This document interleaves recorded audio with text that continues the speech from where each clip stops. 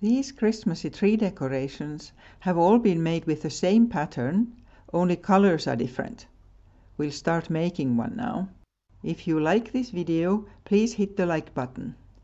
And also subscribe to my channel if you haven't yet. You need 3 colors of yarn, and they need to be approximately the same weight. Doesn't really matter what weight. The heavier your yarn is, the bigger your Christmas balls will be. These are the same yarn here, so the size is like this here. And then you need a crochet hook that goes with your yarn. I have 3.5 millimeter. You can check out this video's description for suggestions on crochet hooks and yarn. And then you need some wadding, whatever type. I normally buy very cheap pillows for that. Take the first color of yarn and make a magic loop. Wrap round and make a stitch.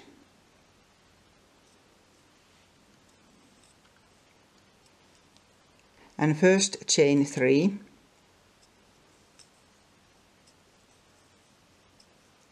And then we'll make 11 double crochets into this here ring. And that's double crochets using American crochet terms. It's treble in British terms. 11 double crochets. 1 yarn over each.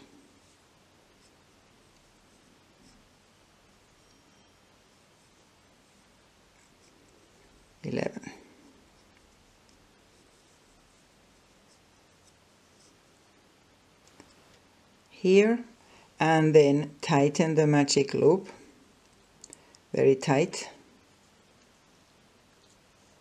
like this here, and either now or in a while finish off this well.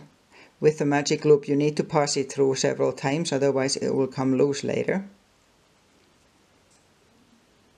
And then get your second color.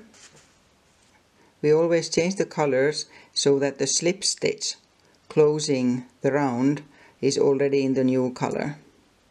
So insert your hook into the top one of the 3 chains we made in the beginning and get the other color and make a slip stitch. Then chain 1, a single crochet into the next stitch and the one after, then 2 single crochets into the third one. So we increase a bit, always having 2 single crochets and then 2 in the one stitch on the third stitch. And again single crochets in American terms, double crochet in British terms. 1 single crochet, another one, and then 2 into the same stitch here. And continue right round like this. Here we now have 16 stitches on the round. Then get your third color ready, and the next round will be double crochets again into back loops. So get the back loop of the first on the previous round and pull the yarn through it. Chain 3, and then this counts as the first double crochet, and then a double crochet into the next one and the one after, and then 2 into the fourth one. 2 double crochets into the same stitch. So this again increases a bit, but not too much. It's starting to get rounded. And that again 3 times double crochet into the next stitch,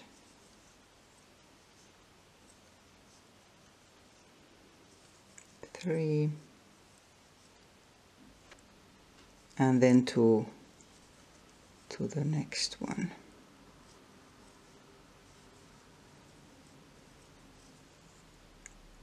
and continue like this. There will be 20 stitches on the round. That's 20. And then next we will be working these here groups of double crochets, and for these I'm using the two colors that I started with, but you can of course select whatever colors. At this stage now we are starting to have these yarn ends inside here, and normally I would never not crochet if it's for clothes or something, but this is just for decoration and the inside won't show, so you could knot some of those together, the ones we started. Every second double crochet group will be a different color. I'm taking one of the colors here. I didn't cut that one, I'm just taking it from there. And inserting the hook to the top of the chain from last round and making a stitch. You need to pull these quite often here. And then chain 3 and 2 double crochets into that same stitch, but we pull them together at the top. So start the double crochet, but don't finish it. Leave the last stitch on the hook and one more.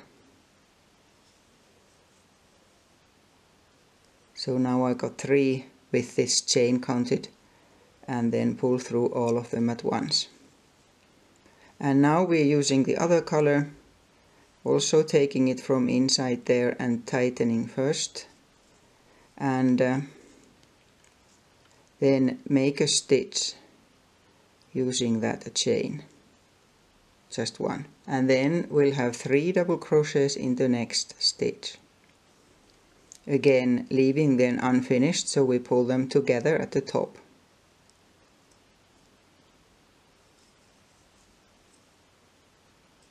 Two and 3, and take a yarn over and pull through all of them at once. And then we continue like this, change the yarn and again tighten it a bit. Chain 1 with the new yarn and 3 double crochets into the next stitch.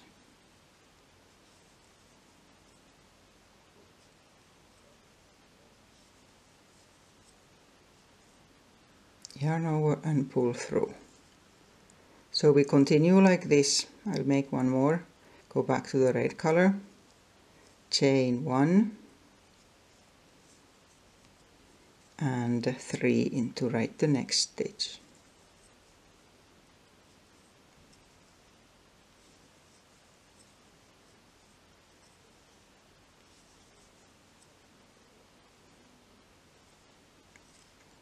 And so on. So now I'm taking the green again and continue like this right round.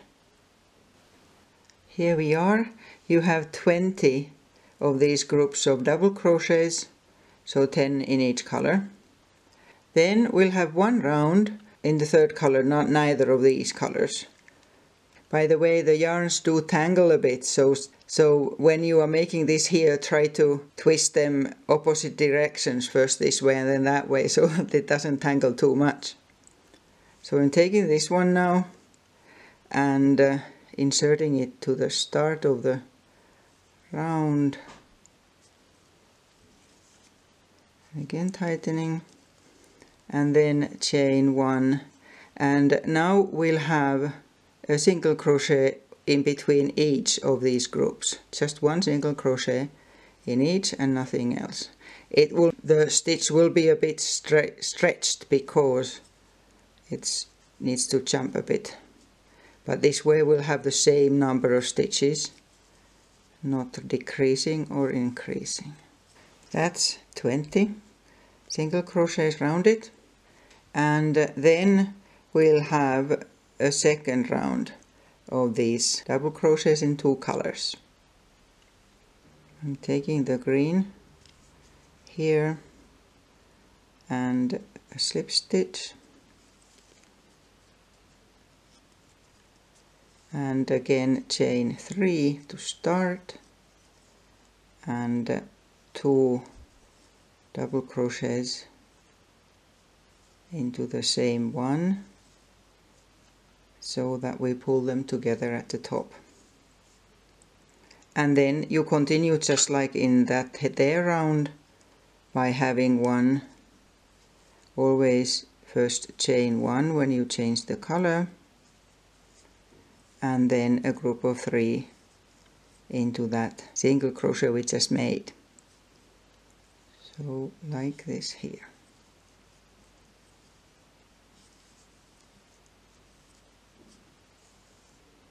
And continue just that right round. There's that. And then we started to decrease.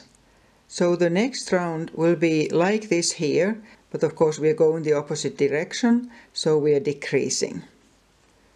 I'm getting that yellow yarn or goldy yarn there, and a slip stitch again there, and it's double crochets, and start with chaining 3. And now it's important that you only put 1 double crochet on top of each of the color groups, so that it actually does then decrease the number. First a double crochet there, and then on top of the next one. So now with the chain and those we have 3, and then we decrease. So take a yarn over and start a double crochet there, but leave it in here, and then go to the next one and again insert the hook and pull a stitch. So it looks like that, and yarn over and through 3 of these. This is called the invisible decrease in double crochet, and then finish the stitch, and then 3,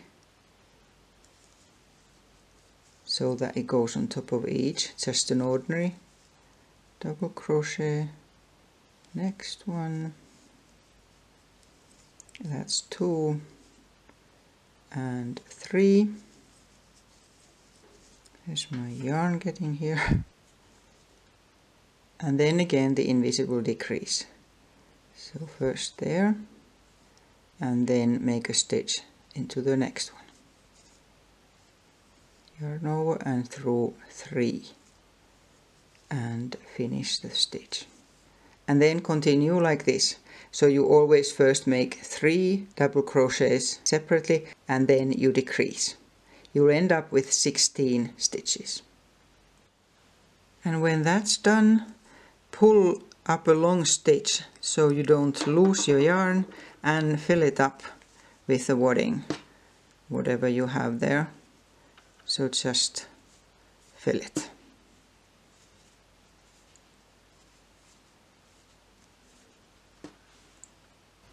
There, and I cut the yellow yarn because we won't need it anymore, and then we have 2 more rounds to do like this, and the first one is single crochets. I'll do mine in green. It's a bit harder to crochet now with all that wadding in it, and then making a stitch to start the round there, chain 1, and we are working into the back loop, so make 2 single crochets first normally, so 1 in each, and then we decrease the next 2, start a stitch there and there, and pull the yarn through all at once, and then a normal single crochet into the next two, I mean one in each, that one and that one, and then we decrease the next two. Start a stitch and another one, and pull through all at one go. So like this till the end. Always 2 ordinary stitches and then a decrease. And you end up with 12 stitches at the end. Here we are, and then one more round. I'm using the red that I started with, and what we are doing now is decreasing the whole time, always putting 3 double crochets together, and first a slip stitch, and now I'm using both loops of the stitch. Tighten, chain 3. This is our first double crochet, and then make a stitch into the next one and next one, and yarn over through these 3 loops and finish the stitch. Then yarn over, and we're starting a double crochet in 3 stitches, so just 1 loop there, 1 loop in that one, and 1 loop in the third one. And now we have 4 stitches to go through, so yarn over and through all but the last one there, and finish the stitch. And again yarn over, stitch there, stitch there, and the next one.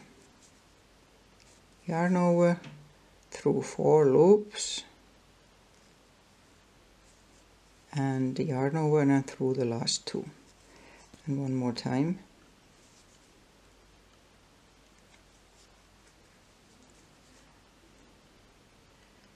And there.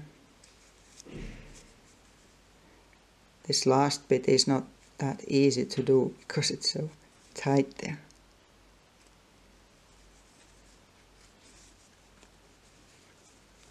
And then a slip stitch to the start of the round.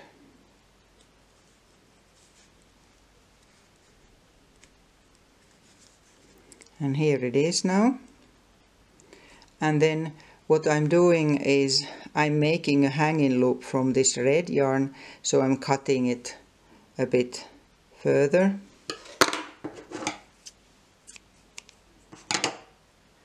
Finish off these 2 first by passing them inside that ball, and then I threaded the red yarn and I'm leaving a loop before finishing it off.